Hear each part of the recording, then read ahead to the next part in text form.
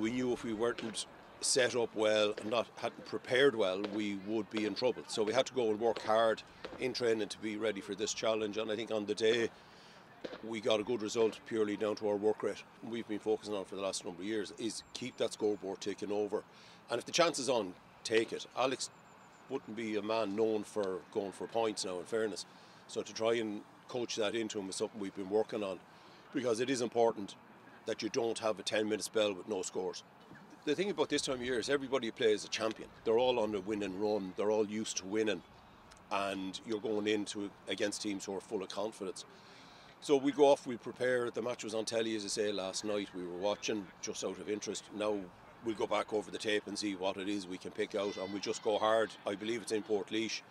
Pitch looked great last night, and if the weather stays good, sure it'll be great days hurling. To get back hurling was just so good for us all when we were finally let out back training, because you miss it. And there's only so much you can do with the Zoom calls when you're doing strength and conditioning. But to get back out and be running around on the pitch and still be here heading into, what are we out the next day? The 12th of December. Ah, man.